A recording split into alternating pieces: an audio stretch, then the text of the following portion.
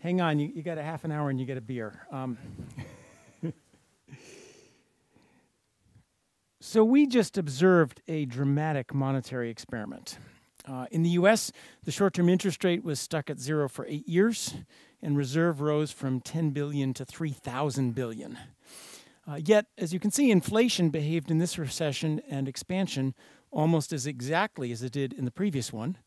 And long-term bonds, 10-year government bonds, just continued their gentle downward trend. Europe's bound is ongoing with the same result. Japan, thanks Stephanie, had essentially 0 interest rates for 23 years. And what happened? Inflation stayed quiet and slightly negative the whole time. Our government set off what should have been 2 monetary atom bombs, and almost nothing happened. This experiment has deep lessons for monetary economics. We learned that inflation can be stable and quiet. I use quiet to mean the opposite of volatile, in a long-lasting period of immobile interest rates and despite immense reserves. The simplest theoretical interpretation of that is that inflation is stable under passive policy or even under an interest rate peg. Alternative stories, Stephanie mentioned, that we had 23 years of bad luck, are really strained. Now, stability is the central concept in my remarks today, and I emphasize it with the cute picture here. If inflation's unstable, then a central bank is like a seal balancing a ball on its nose. If inflation's stable, the bank is like Professor Calculus there, swinging his pendulum. Watching data on inflation and interest rates in normal times, you can't tell if it's the seal or if it's the professor. And asking the professor won't help. Those of you who are Tintin fans will know the professor thought he was following the pendulum, not the other way around. But if you hold still the seal's nose, or if you hold still the professor's hand, you can find out, is it stable or unstable? We just ran that experiment. The result, inflation is stable. And many, many hallowed doctrines of monetary policy fall by the wayside as a result. Quantities. The optimal quantity of money is illustrated by the McDuck family. We learn that arbitrary quantities of interest-paying reserves do not threaten inflation or deflation. We can live the Friedman optimal quantity of money. There's no need to control the quantity of reserves. There's no need for government debt to be artificially illiquid by maturity or denomination. Governments could offer reserve-like debt to all of us. I think it's about 4 hallowed doctrines just hit the floor. The lessons for interest rates are even deeper. Now, there's a common structure uniting all the views that I'm going to discuss, the standard 3-equation model, an IS relation, a Phillips curve, and a Taylor rule. I add here the government debt valuation equation, and that states that an unexpected inflation or deflation, which changes the value of government bonds, must correspond to a change in the present value of surpluses. Now, these equations are not an issue. All models contain these equations, including the last one. I think it's footnote 4 of chapter 4 in Woodford. The issue is, how do we solve these equations? How do we use them? How do we interpret them? For example, what's the nature of expectations? Adaptive, rational, or somewhere in between? How do we handle multiple equilibria? And what's the nature of monetary fiscal coordination? I'll give you a little preview. That last one is, I think, the key to solving all the puzzles. Now, the adaptive expectations view, from Friedman 1968 on to much of the policy world today, makes a very clear prediction. Inflation is unstable, the seal with the ball, so a deflation spiral breaks out at the 0 bound. I simulated a simple model like that in the graph just to make it visual. There's a negative natural rate shock, the interest rate hits the 0 bound, and then deflation spirals away.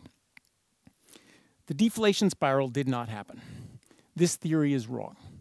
I'm sorry, Friedman 1968 that started the government cannot peg a nominal interest rate. They just did, and it's stable. The new Keynesian tradition uses rational expectations. And changing the time indices from -1 to +1, now the model is stable all on its own. And that is a big feather in the new Keynesian cap. It just survived this experiment. But the new Keynesian model only ties down expected inflation. Unexpected inflation can be anything. There's multiple stable equilibria, as I indicated visually from this beautiful graph from Stephanie's great JPE paper. The bound, or any passive policy, should then feature sunspot volatility among these multiple equilibria. For example, Clarida, Galli, and Gertler famously claimed that the passive policy in the 1970s led to inflation volatility, sunspots. Active policy in the 80s quieted down that inflation. A generation of researchers worried that Japan's zero bound and then our own would lead to the same kind of volatility. It did not happen. Inflation is quiet and thus apparently determinate at the bound too. This theory is wrong, or at least incomplete. Now, another new branch of New Keynesian thinking selects among the multiple equilibria during the bound by expectations of future active policy. So to illustrate, this graph presents inflation in a very simple New Keynesian model. There's a negative natural rate shock from time 0 to 5 that sends us to the zero bound during time 0 to 5, and then we exit. And there's multiple, as you can see, stable inflation paths that are consistent. That's what stability means. Now we got multiple equilibrium. The lower red equilibrium is the common choice in this literature, and it features a deep deflation and a recession. To choose that equilibrium, authors assume that after the bound ends, the central bank returns to active policy, threatening to explode the economy for any but its desired target, which is 0 here. And then working back, you choose the lower red equilibrium during the period of the bound. Now, in this view, small changes in expectations about future inflation, I graphed it at the exit of the bound, work backwards to bigger changes at earlier times. So if the central bank could just promise a little bit extra inflation above its target at the end of the bound, that promise would work backwards to a big stimulus at periods during the bound. The magic of forward guidance. So one of Mike's main points today is that a price level target can help to enforce such a commitment, which is hard to promise otherwise. Stephanie's policy of raising rates to raise inflation at the end of the bound can similarly work its way back and give you stimulus during the bound and maybe even keep you out of the bound altogether. Well, that's great, but this selection by future active policy has huge problems. First, it says that promises further in the future have bigger effects today. It explodes backwards. To test that, I tried it on my wife. I said, how about you cook dinner tonight and I'll clean up 5 years from now? It didn't work. Second problem, as we make prices less sticky, dynamics happen faster, so the backward explosions happen faster. So even though price stickiness is the only friction, if you make prices less sticky, the deflation and depression get worse, the green line. The frictionless limit there is negative infinity, but the frictionless limit point is just a small inflation and no recession at all. So there's a big discontinuity there. The New Keynesian literature is ripping itself to shreds to fix these paradoxes. Mike, in his last few slides, Xavier Gebex and others abandon rational expectations, but even that step doesn't fix the problem. So Mike offers a k-step inductive expectations. It's really complicated. I spent over a month trying to reproduce the basic example, and I failed. So you have to be a lot smarter or more patient than me to use it. Maybe not as smart as Mike, but a lot more than me. Moreover, as you can see by the green line, it only reduces the magnitude of the backward explosion, not its fundamental nature. So all the limiting puzzles are still there. Gebex's solution, if we go back to adaptive expectation, that offers a similar, it takes a similar 100 pages of equations, but then you're back to stable backward, but explosive forward. Well, stable backward solves the forward guidance puzzle, but the lack of a spiral just told us that inflation is stable forward. It's also not small. You have to move eigenvalues from above 1 to less than 1, so you have to make a big change. So drum roll, what's the answer? The answer I like to call the fiscal theory of monetary policy, you might have guessed. The model is completely unchanged, but we just solve it a little bit differently. We remove the assumption that surpluses passively accommodate the price level, and we pick now equilibria by the unexpected inflation at the left side of the graph, not by things at the right side of the graph. So an unexpected deflation can only happen in any model if governments will raise taxes or cut spending to pay a windfall to bondholders, or via discount rates, which actually is more important. If there's no fiscal news, for example, then we pick the equilibrium with the big red square at 0, and you just get a little mild inflation. Now, this isn't some wild new theory. You say fiscal theory and everyone goes nuts. It's just the wealth effect of government bonds. Mike and I are replaying Keynes versus Pigou here, just with a whole lot better equations.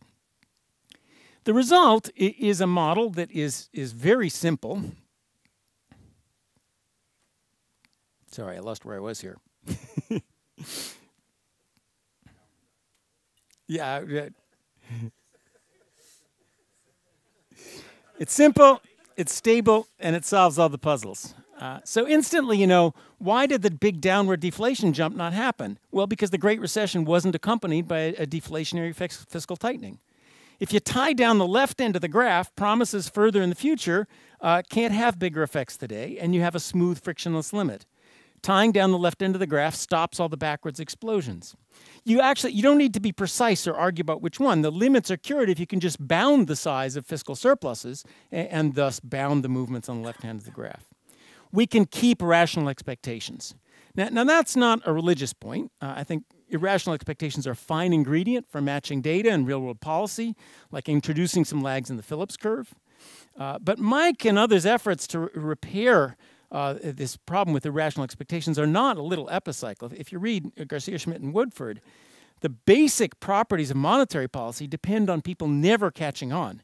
In fact, all of economics and all of finance have to abandon rational expectations, even as rough explanations, just to solve some murky paradoxes of the zero bound. That's a lot to swallow. I mean, even Andre, who today was not a great fan of rational expectations, he's building on the rational expectations efficient markets and then add some irrationality and you add some stuff. That's fine, but that doesn't mean it's illogical to use rational expectations. I didn't think the day would come that we would fly to Sweden and I would stand up to defend the basic new Keynesian program and that Mike would be trying to tear it down. Yet here we are. Promote the fiscal equation out of the footnotes and you can save all the rest. Neo-Fisherism, what Stephanie was talking about, is an unavoidable consequence of stability. If inflation is stable at the peg, and if I move interest rates up, inflation must eventually go up. It might go down in the short run, but it eventually has to go up if it's stable. Stability delivers the long-run Fisherian result. Now, conventional wisdom goes strongly the other way. But there's still the question whether a permanently higher interest rate could temporarily lower inflation, accounting for most of our belief, because we don't observe many permanent interest rate increases. Now, even the temporary ones, how did Harold and Marty get a temporary decline in interest? The conventional Keynesian model pairs the rise in interest rate with a negative fiscal shock, achieved passively, but it's there. The government raises taxes, and that's what brings inflation down. I'd like to get a negative, can we get a negative short-run effect without this magic fiscal policy stepping in to give a present to bondholders? And the answer is yes. If the fiscal theory of monetary policy can deliver a temporary negative effect, if you add long-term debt, and I won't have any fiscal shocks either. So the graph here shows you the price level. The model is a completely frictionless economy. All I've got is a Fisher equation and the valuation equation. What happens is when nominal interest rates rise, watch the left-hand side of that equation. Nominal interest rates rise. That means the market value of long-term debt declines. I'm not going to do any fiscal stuff, so the present value of surpluses doesn't change. So if the numerator on the left goes down, the price level on the left also has to go down. So what you get with long-term debt, you get first a deflation and then the inflation. If we add sticky prices to that, that's what you get. Then the rise in interest rates gives you a smoothed out disinflation and then the long-run Fisherian effect. So I think that's a perfectly reasonable, even though long-run Fisherian response function. In sum then, the Fisherism, the long-run Fisherian result, which I don't think is as uncontroversial as Stephanie said, because Milton Friedman didn't believe it, is an inescapable consequence of stability. The fiscal theory can give you that temporary negative sign, but only if the interest rate rise is unexpected and only in the presence of long-term debt. And I think those considerations together all amplify Stephanie's call that if you want to raise interest rates, raise inflation with raising interest rates, then do it announced ahead of time and do it slowly so you don't get the negative thing. And I think the contrast between the US that seems to have followed Stephanie's advice in rising inflation with Japan and Europe, which didn't and still has low inflation, is suggestive here. But we have to beware. These arguments don't mean that high inflation countries like Turkey and Brazil and Venezuela can just lower rates and lower inflation. Everything here flows from fiscal foundations, and absent the fiscal foundations, there's nothing central banks can do.